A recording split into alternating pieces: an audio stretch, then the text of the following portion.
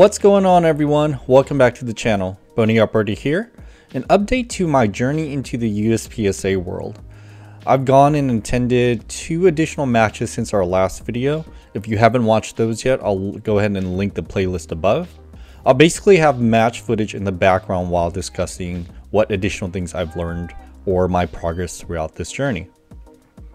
So far, I've learned that in the USPSA world, there is a mix of really cool people and people who ruin the vibe of what you're trying to do. In one of the matches that I attended, I was squatted up with this dude who kept making unnecessary comments about things that didn't pertain to him.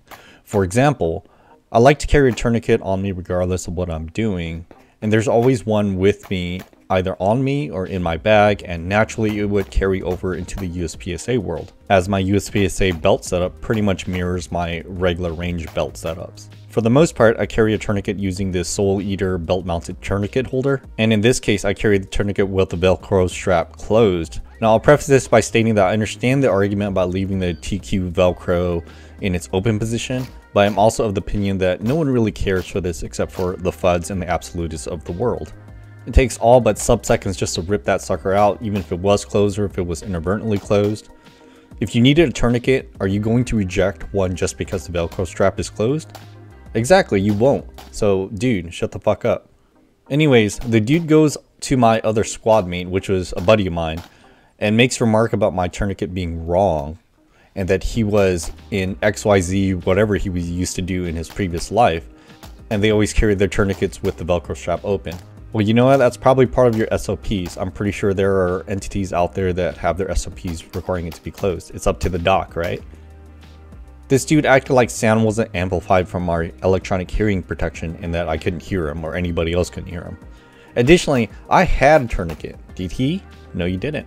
So anyways, the dude continuously made a bunch of FUD comments like how weapon mounted lights weren't allowed in USPSA. I mean, he was obviously wrong because, well, the rules clearly stated that they were allowed. Like, we were basically all there to have a fun match and prove ourselves, find out where our deficiencies are, and his antics basically ruined the vibe of the whole entire match. The dude also broke range etiquette. My buddy Hui was the timer / scorekeeper at the time, and the dude was the guy on the tablet. He tried to go against one of Hui's score calls and argue with Hui when the shooter himself didn't even argue with the score, meaning the score was good. It was like super hilarious to watch Hui scold the dude. Hui basically told him, "Don't look at the targets, follow me and listen to the scores that I'm calling." And then I couldn't help but notice a bunch of our other squad mates in the back just kind of chuckling at that. And it was hilarious. In another situation, one of our younger squad mates, Vince, he was up for the stage. And he had a stuck round in the chamber due to the case swelling up. And mind you, this was reloaded ammunition from his quote-unquote buddy, who apparently doesn't check ammunition before selling it to his quote-unquote friends. But I digress, and that's another topic for another time.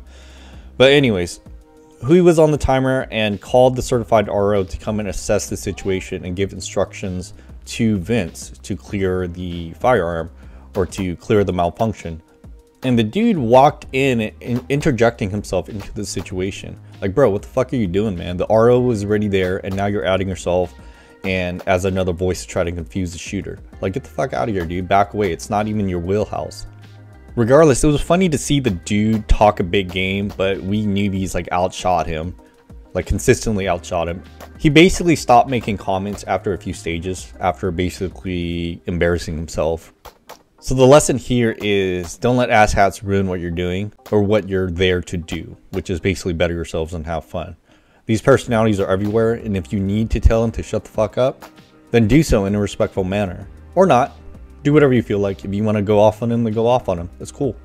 Some people just need to be put in their place, and that's just simply the way it is. Other than him, everyone else I've met so far has been super cool and super helpful.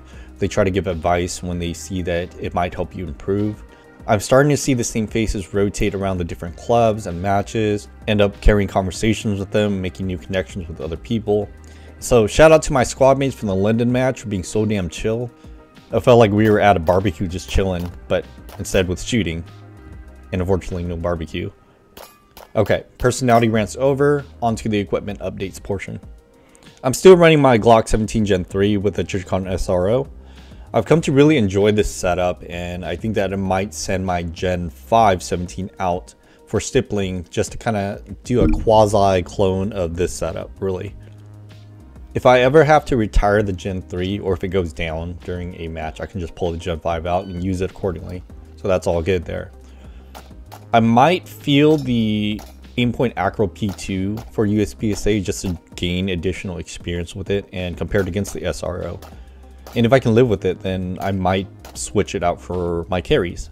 Then again, I also like the Trijicon SRO enough to want to apply it and carry it over to my carry firearms also.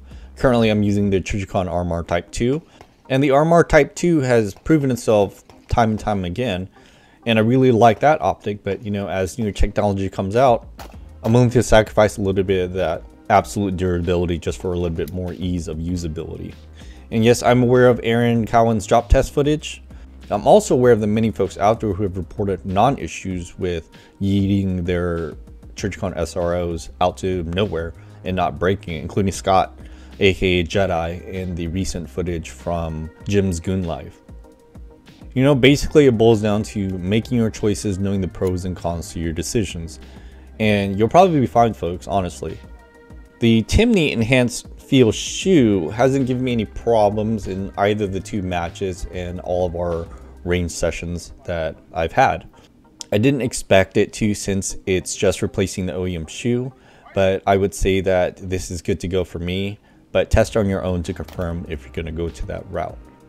I am testing the Kinetic Consulting belt height modification using the Safariland UBL High and the QLS forks. Now this is more of a Safariland RDS specific type modification, but I wanted to try it on my USPSA setup as well, since, well, it's field use, as well as the fact that in USPSA you can't use leg straps anyways. And that was the whole point of the modification, is to get rid of the need for a leg strap.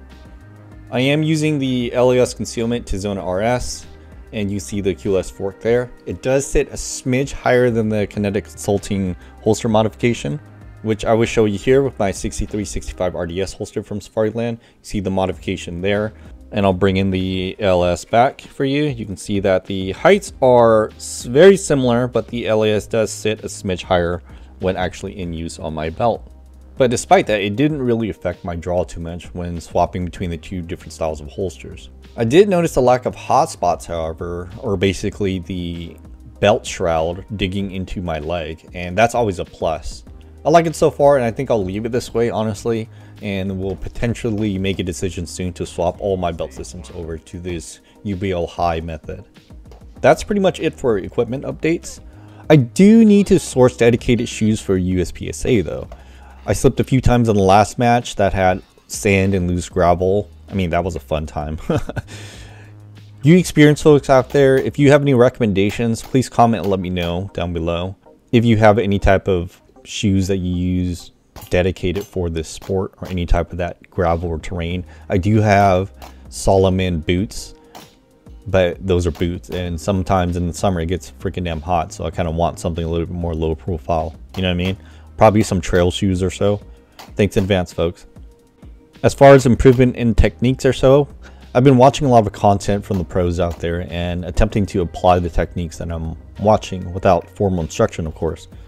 JJ Ricazza recently posted on his Instagram alluding that efficiency is more important than absolute speed, while providing context via the stage footage that he was showing. And that post heavily resonated with me, and I totally understood the concept of what he was referring to.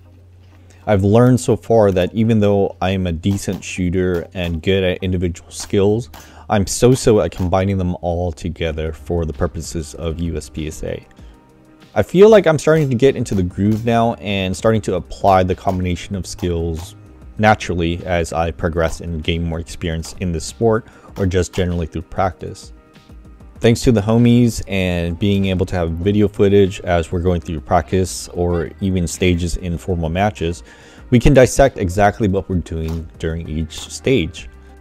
Thanks to this footage, I was able to see things that I didn't realize that I was doing, like starting to move away from the targets while I was shooting at them in order to shorten the distance to the next target. I guess target transitioning.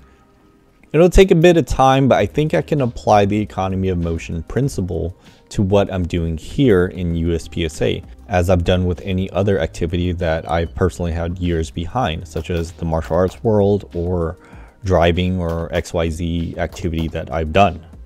And I think for the next few steps, I want to work on target transitions or getting better or more efficient at them, and always try to keep moving to some degree to make up time or to make up distance, as well as cadence of shooting. I think that's something that I definitely need to work on, is the cadence between targets. From analyzing my videos, it looks like it's currently pop pop, move pop pop, move pop pop versus pop pop pop pop pop pop pop while moving, and that's something that I need to work on. Another thing is also remembering that in a calm stock stage, I can take the extra shot on a target for peace of mind. Even though it costs me a little bit of time, I think that that peace of mind might help, especially at the current level that I'm at.